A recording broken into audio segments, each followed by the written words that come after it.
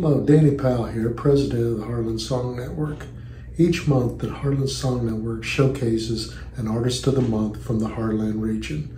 For the month of July, that artist is A.Y. Young. A.Y. Young is a young artist from Kansas City, Missouri, who is not only a songwriter and a musician, but has been recently selected as the United Nations Young Leader for Sustainable Goals. I recently sat down with A.Y. and had a conversation about his music and his position with the United Nations and the Battery Tour.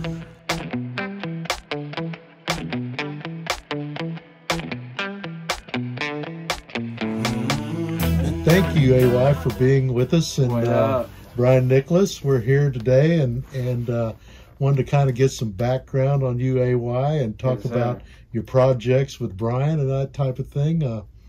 What I'd like to start out with is a question to you, which we go to all of our Artists of the Month, is tell me about how you got into music, how your music DNA, where you started and how that all came about. Music DNA, I like that. Oh, shoot. It's interesting. Like, I wasn't one of those people that started music when they were 3 or 4 or something. Like, I really didn't start music until I was like 17, 18. Like, what I did do though is I wrote about what I saw, in Kansas City, I lived on 39th Street. Back then it was like the divider line between the Bloods and the Crips. There was like a lot of crime. It was crazy. It's everyone listens and hears about, Truce and Paseo is bad, right? It was back then when it was bad, and you would drive, you could be on 39th Street, you could drive 3-4 blocks, it felt like, and then, oh my God, I'm at the plaza and it's beautiful and it's nice, and the colors would stay the same as far as the world, but then the races would change almost. It was oh my God, it's white people. There was no white people, back then where I lived, and I was homeschooled, so so I wrote about that. The first thing I wrote was ain't it funny how you can be in the hood 1 minute, drive a couple of blocks, it's like a chameleon hit it. The colors stay the same, but the races change. And I just remember there was a point in time my brother had picked up the guitar and he was playing something. And I said stuff to it. I guess it was rap. I didn't know what rap was because I was homeschooled, and my mom wouldn't let me listen to secular music. So, I didn't even really know what that was. But, it was, that's how I started. I started doing music to, a live instrument and just picked it from there. I see.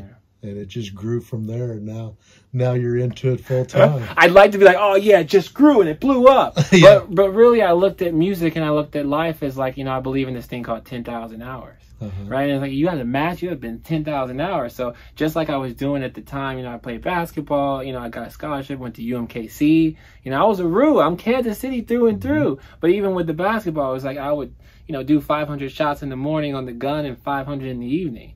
I would look at allocation of time and be okay, so I could spend my time chasing relationships and things like that, right?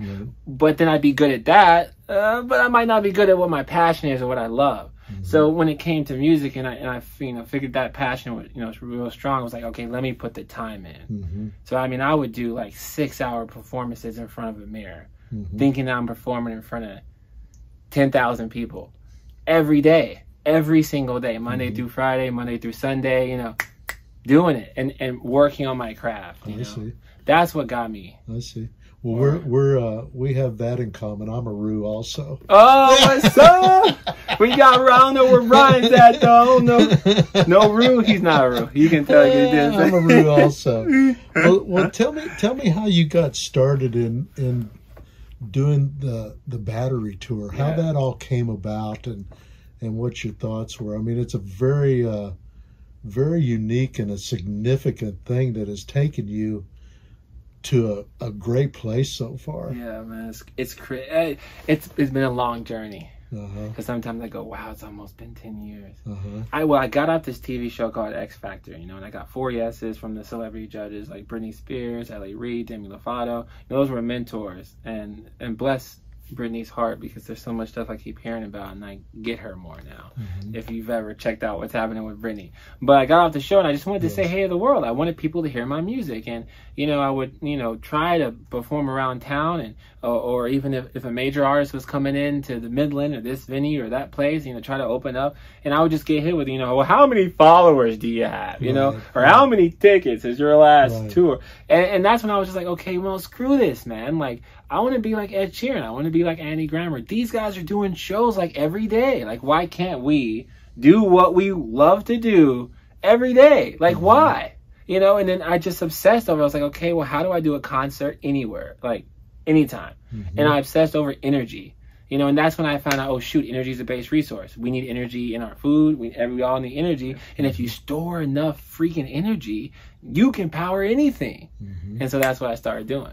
Really? Yeah. Started storing energy in batteries and started. And at the beginning, it wasn't called Battery Tour. I'd be performing. I'm like, doing this song. Say Hey was my single at the time. And this is my song, Say Hey. And this is the Battery Tour, because I saw Battery. And then people would donate, in Kansas City. Oh, man, here's $10. Bro, you're so good at Prince and Michael. Here's $5. We're your outlets. We power the tour. Right. And I was like, that was my eureka moment of like, oh, shoot, you're right. She's an outlet.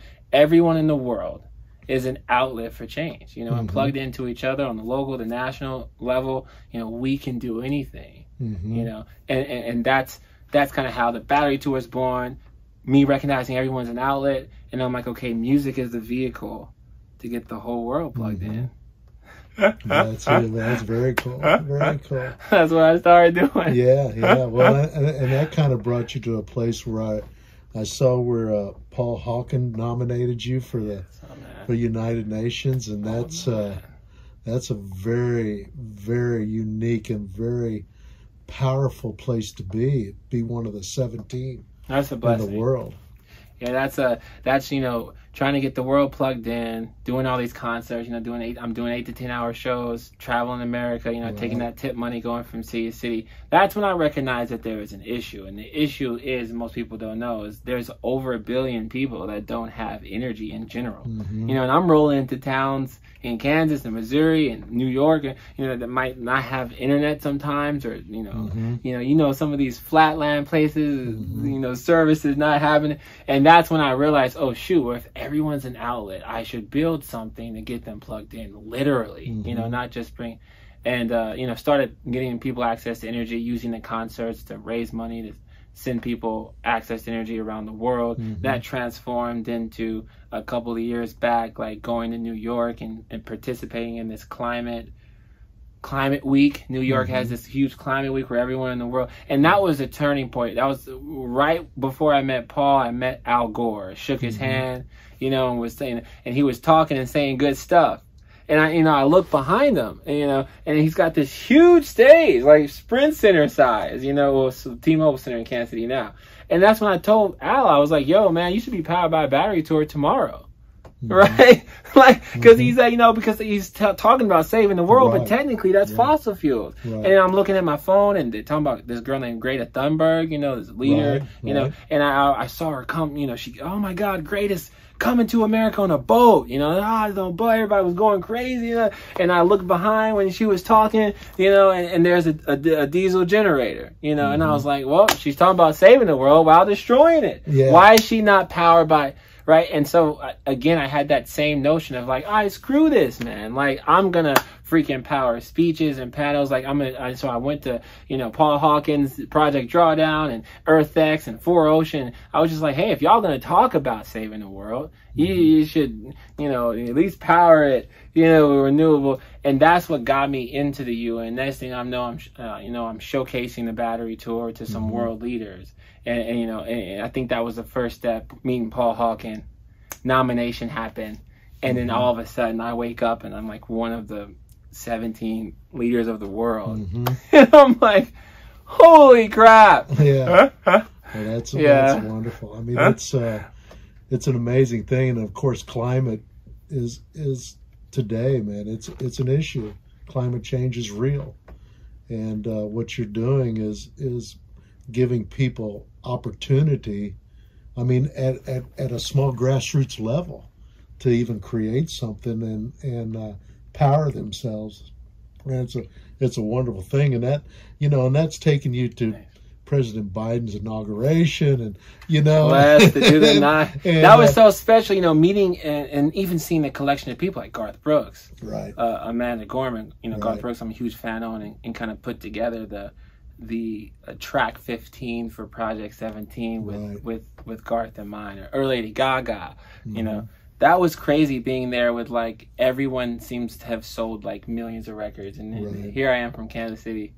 Yeah, and let's talk about Project 17. What you got going on with Project 17? Yeah, Project 17. So, once I was, designated, one of the 17 young leaders, I actually didn't even know what the SDGs are. So they're called the Sustainable Development Goals. Yeah, right. And they're these 17 things that the UN's like, we have to do this by 2030. Right. So if you look at the goals, these 17 things that I'm talking about, you'll see, you see clean energy is goal 7.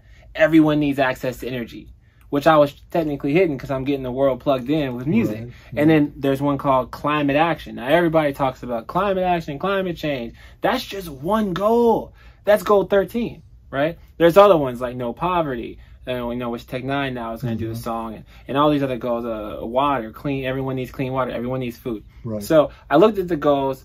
It took me about 30 seconds. I was like, what am I going to do? And I was like, got it. Music's universal language, the vehicle. Right. This is what we'll do. We'll do the world's first sustainable album. We'll do one sustainably, one song for each goal, each song in collaboration with one or more of Earth's biggest artists, kind of like We Are the World, Michael Jackson. Right. But let's actually make impact. Let's not sing about it. Let's go on a tour, 17 dates, but we'll do it in the U.S. because I'm the young leader of the U.S. So we got to get everybody in the U.S. plugged in, and let's make sure that those tours and the music drives actual change and impact. Like when the show's over, or after you, the viewer, whoever's listening, buys the record, or heck, once you're streaming on Spotify 10 times, you can look up and say, wow, that's how many kids I fed today. Right. Oh, that's how many people I helped get water. So that's what the project is the music, empowers the actions to happen. So, I have these we're pulling in different partners in the different goal space, like a partner for, multiple partners that get people food in the food goal. And then you'll have the song that's maybe like Stevie Wonder and Drake. But the song raises money to empower those partners to get people food. And then the tour date, has a legacy project that's a huge food project. So now the tour and your ticket, just made the impact happen. Trying to make that as simple as possible, that's the project. Yeah. I hope that helped. Yeah. I'm getting better at breaking it down because, man, Yeah. Well, and it should, it should be simple. I mean, putting it together, obviously doing a tour and the music and all that is a process, but the message needs to be simple, that we have got to save the world. And your exploits now and what you're doing, you're getting to come across a lot of people, a lot of famous people, and just getting your word out. And it's pretty impressive for a young man from the Ivanhoe community in Kansas City. Just out here from Kansas, it's a perfect example. Obviously I'm in this beautiful studio, in the middle of Kansas. Yeah. No. But Missouri. We're in Missouri. We're at Bryan's studio in Missouri. Don't put me across the state line, man. Nothing against Kansas, but say, But I have that belief that it doesn't matter, what your age, what your shoe size is, what you've been through, whether you're a company, whether you're a charity or an influencer on social media, you're a TikToker, we all can be outlets and we can take an action, we can power real change. Right. And we can do it with our passion. I actually think change comes from passion. I think if you find your passion, your purpose, I think that's where real change can come from. So, for me, like my project, people say, oh, well, you're the voice of the youth of America. What does that mean? What are you going to speak? And I'm like, no, what I'm going to do is just empower everyone else. That's what makes even what I'm doing with Bryan so special in this rock album. That's preluding Project 17, because it's like, the ability to reach other people through music, through other genres, through country, through rock, through 70s, 80s style music is pivotal to the step of getting the world plugged in. Mm-hmm. Well, yeah, and you know, let's kind of talk about that too. I mean, your experience with Bryan here, and you know, how you met and through the Heartland Song Network, and what is transforming from that experience, which fits right into your goals of using music to bring the world together. I mean, it's an incredible.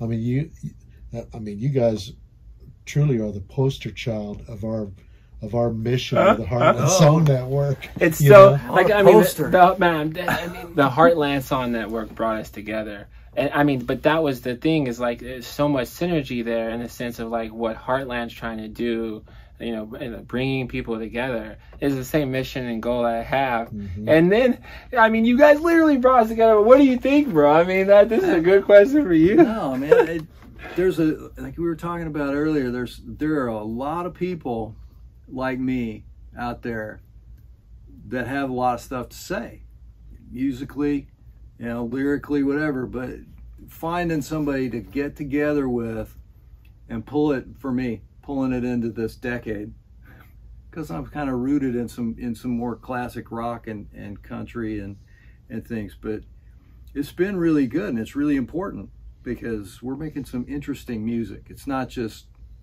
rock and roll music, more genres. Yeah, totally. I mean, I'm very much a multiple personality disorder musician, because you heard that country, that's more country thing. Some of the stuff's more rock, some stuff's a little more pop. But when we get together, it changes even more. And I mean, to preface, and I hope you got time on there. We didn't get together originally physically. Like, no. I mean, how it got together, I think, Danny, you called me, right? Mm-hmm. And pitched me the idea of being in this song network, which anything with collaboration and bringing people together is a heck yes for me. I don't know how you got reached out, but we got started and made music without ever meeting. Like 90% of these records we put together kind of without meeting. No, we went. This is like the first one was like from I told Danny that Brandon Draper came by. You know, I'm loaning him some stuff, and we stood and talked in the driveway, and he told me about Heartland Song Network. Yeah, he said, you should go check that out. So I really cool thing. And seriously, yeah, and I literally went in and got on my laptop, and I'm looking at it and going, oh, they're having a COVID song collaboration challenge or thing. And I was like, okay, let's do that. And then they sent me A.Y. Young. I'm like, oh, who's A.Y. Young? I wonder. And I go, well, this is a weird match. Is this? And I emailed him. I went, are you sure that you want to? Because I mean, so anyway, yeah, you and I got together. Yeah, man. Remotely. We got together on email. That's what we got together. It's like, well, I got this. People will look back and remember the days like, oh yeah, I remember. It was just Zoom. That's how we met. You know? No, this was like email and go. I got this song, and I sent him some stuff, links to some songs, and there was one that he's like, oh, I really like this guitar riff. Okay, that was the start. So that was the start of the start of that one song. We just took a guitar riff that was cool, and transplanted it into another song. And some of these other ones, I had a bunch of songs written. I mean, just instrumental things with some melodies, but yeah, most of them have undergone some transformative, some of them are like the red, white, and blue thing. Yeah, we've had our battles on the changes. The way it was. Because I bring a huge wave of change. Like so it's like he's got his whole thing and I've got my whole thing, and we're you're getting it together. Oh yeah. Let me say my comment. Let me say with Heartland is it was one of the first times in about, I'd probably say 6 years, that I was actually genuinely excited about something coming in the music space in Kansas City. And I thought, oh shoot, this is like genuinely trying to bring people together in a more of an unbiased, very like, hey, let's do this. Let's do this, regardless of other things that sometimes halt people from bringing things together. Right. I love that. I was like, oh shoot, this is something you have to be a part of. Yeah. Yeah. How many songs has it got on it? I mean, it's got about a dozen. We're right on 12. Yeah. We went from a one song collaboration idea to, like, you know, honestly making a friendship and then turning into. Well, it's really funny though, because I started out, you know, we did the first song and went, wow, that went better than we thought. And it was well received. And I sent him a couple things, and he's like, there for a while, I was like, I send you something every couple days. Yeah, there was stuff coming, and he's sending me voice memos back going, oh, I got a great idea for that. Here's the hook, you know. And so pretty soon we got like 10 songs. Yeah. But the thing is that the obstacle in all this was COVID and being able to be together. We worked over Zoom and FaceTime. Right. Yeah. But it is so not the same as being in the room with somebody, especially when you have a natural energy resource like this. I mean, seriously, it really makes a difference when you vibe. Musicians always vibe off one another, and it's really hard to do that. I have a friend in Tasmania. We've been writing. I met through this pandemic, and we wrote some songs together. But it's just really hard. And so once we started, you know, got vaccinated and we're back working in the studio, it's like we're finding a rhythm of working together. Right. It's really stuff's becoming magic. So when will the album be completed? And when are you thinking? But I'll say that we'll probably have, you know, it completely together on a demo format. I think within the next month. Yeah. And I might be performing them, you know, come September. But as far as release, follow my story for now. The writing's coming. The writing is coming together. That's the part where you start going back and forth. And, you know, you get the melody hooked up, and then you start writing, getting lyrics and coming up with, you know, there's a good line, here's a better line, you know, and the songs are. Yeah, that's actually what he's helped with a lot. Cause like pretty much how I make music is like all in my mind. Or like how you say it's external. So I mean, I'll hop on a mic, and whether it's instrumental coming out of my mouth or the melody or the lyrics, I just go, you know. But he's actually really helped on a different level in the sense of like slowing down and like really evaluating certain sections. It's actually working out tight because like I'll come up with I always hit a melody, and then he helps like zone in on like the sections and the real words and ask the questions that need to be asked. And we're fleshing out some like lyrically. I'm very chilled out, and I write. The way I write is different. I mean, we do share this thing of we will stream of consciousness, right? And then it's, you know, for me, then I pull back and go, okay, now what's it about? And start making sure that all makes sense, and you know what I have the core concept. And him, I'm like. Part of what I do, main thing I've been trying to do is go, he says stuff just like everybody else, and you go, that was a gem, you know, we got that, what is that? Let's see what that is. And that's where it's been, you know, we go back and, you know, and then that, when we get the words kind of happening, it'll trigger something else for him or for me. But yeah, we're finding it's really weird because his high energy, I'm pretty chilled out. So it works. It's starting to work a lot better. I mean, at first it was real awkward because I was trying. Like I said, we're at opposite ends of the energy spectrum. Right. Sure. As far as our approach to this thing goes, but it's actually starting to prove to be very synergistic in that way. I mean, it's doing this nice push and pull thing. Yeah, I think it's been dope, man. So AY, what long-term future? I mean, what's your goal? Yeah. What are you thinking?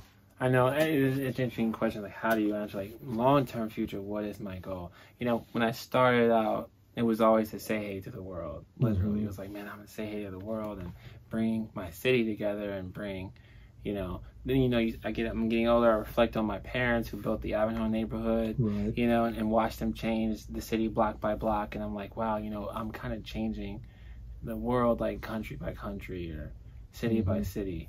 you go long term, like what? Now, this young leader, and it's like, okay, he's doing this project where he's bringing together the biggest companies, the biggest artists, the biggest influencers, together, to take an action together. So, what does the future look like, man? Coming out of COVID, world's been real divisive and crazy. We've seen a lot. We've experienced a lot. I think that I'm here to inspire everyone to, whether you're at home right now and you glance down and you see, an outlet on the wall. You see, because that's in every home in America, and every gym is an outlet, which is the logo of the Battery Tour. And I think if I can, a couple of years from now, people can recognize, wow, I'm an outlet for change. Like I can make a difference, whether you're the K through 12, in school, 7-year-old or 10-year-old who, even turning the lights off can make a difference. Or you can, take your bike to school versus driving and save on fuel, or you can, you can volunteer. Like, I want people to realize that they can make a difference, that they can achieve their dreams and goals, that we're all outlets for change. And if I can get the whole world to come together and take one small step at the same time, that's real change. And so we're going to do that. Very good. We're going to do that. Very good. And hopefully it'll be sustainable. I mean, that happens a lot. As you talk about the Michael Jackson, we are changing the world. It happens, and then it kind of loses its steam a little bit, and it's very important. And I truly believe you got the energy to make it sustainable. To keep that. And I learned from who inspired me. That was a song. Raised some money, did some stuff. Right. Well, we're creating, and I'm creating an impact engine. Right. We're creating a paradigm shift in the industry of music, or just in innovation in general. Like, you're talking about, people are trying to come out of COVID and perform. And I'm coming out to show people how to perform differently. Right. Also empowering artists. You're talking about me empowering artists, where it's like, there's an underlying message too of like, do you need to wait on the gatekeeper to give you permission to perform on the stage? Right. Because, you could also power your own concert. Right. You can also just go do it. Yeah. You can go do what you love to do and make a difference with it. Like, there's a whole lot of change that I'm bringing. And I don't know if this should go on there, but just imagine the first ever Grammy performance powered by renewable energy. Right. Or what I'm talking about with T-Mobile, which is the first ever concert in the arena powered 100% by renewable energy. Right. Already can happen tomorrow. Yeah. Like I'm going to change the I'm working with like I don't know if you guys know about like movie theaters and how they shoot movies. But I've already pulled in the coalition of whatever it's called with Viacom and everything, where we're going to help change the way films are shot sustainably.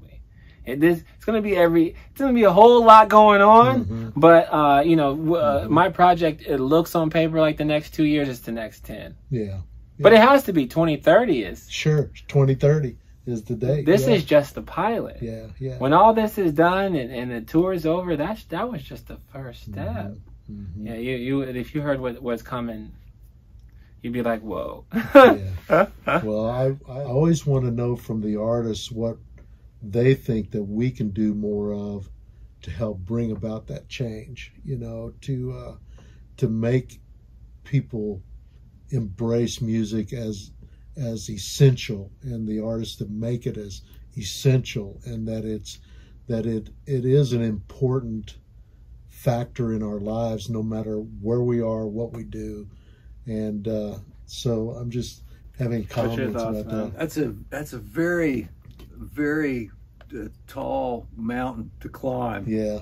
Education. I mean, I don't know how you truly reach in, and I think some of the things that AY's doing, there's got to be educating the artists, but also getting them to get out and unite and educate and empower to make those changes, because the artists don't appreciate themselves fully, I don't think. I think we all gone through these things where we go, I got to play for scraps. I got to play for what I can get. And that doesn't lead us to the good place that we want to be. Right. So sell themselves short. Yeah. And so people, we don't value ourselves enough. So how do I expect the public and the venues and whatever to value me if I'll just go in and do, I'll go play the show for $50 and work for 3 or 4 hours for, you know, I don't know.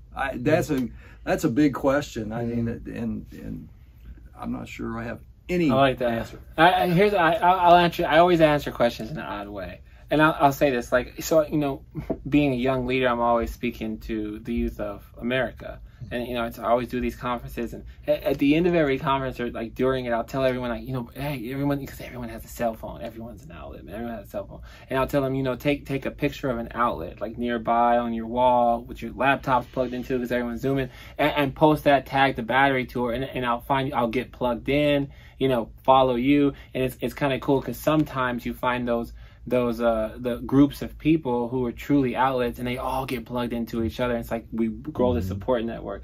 It's nuts.